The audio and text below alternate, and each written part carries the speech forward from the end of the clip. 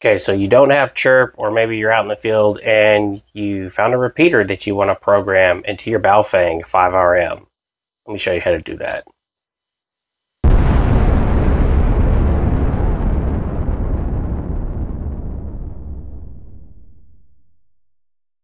Alright, so here we go. So let's program in this repeater. First thing you're going to want to do is go to VFO mode.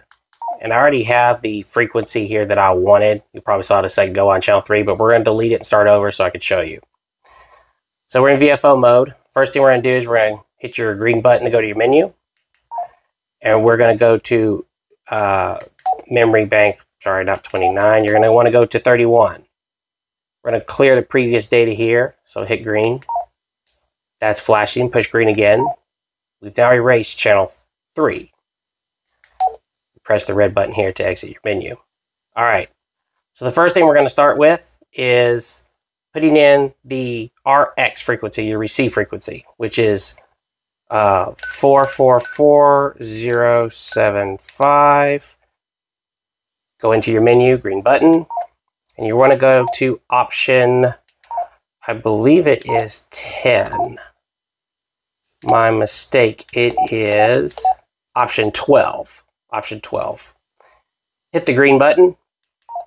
You find your transmit CT CSS tone. For this one, it is the 103.5. Press green again. That is now saved at 444.075 with this tone. We're now going to go to option 31. Option 30. I always get those last ones confused. Option 30. Hit your green button.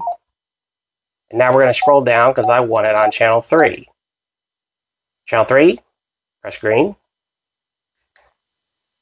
444.075 with that tone of 103.5 is now saved in channel 3. Press your red button to exit your menu. Now, your tone and the receive frequency is here.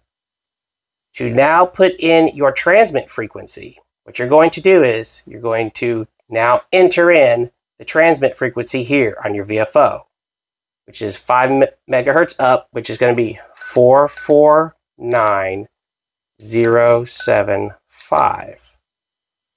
Now all we're going to do is press your green button again to enter your menu. We're going to save again on the same channel. There's your TX. We're going to save it on that channel. It's now saved. Press red to exit. We're in VFO mode, so let's go to memory mode now. There you go. As we can see, on channel 3, we're starting out at 444.075 with a positive offset, because remember, we programmed in a transmit of 449.075. And we already selected the tone from the menu when we saved it the first time. Okay? Now to show that it is in there properly, I will go ahead and do a transmission. The repeater's probably not going to pick me up because I'm inside the house, but we will try it. Let's see. Kilo India 5, Quebec, November, Juliet, radio check. Kilo India 5, Quebec, November, Juliet, radio check.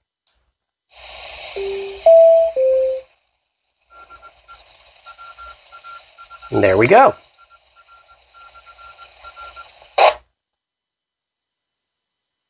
Hit it again. No, you can hit the repeater, but being on an HT, this 70 centimeter usually can't.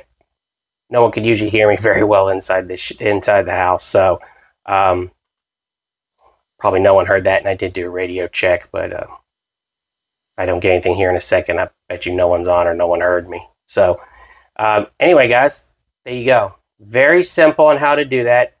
Putting in your programming for a repeater manually. Again, this is on a Baofeng 5RM.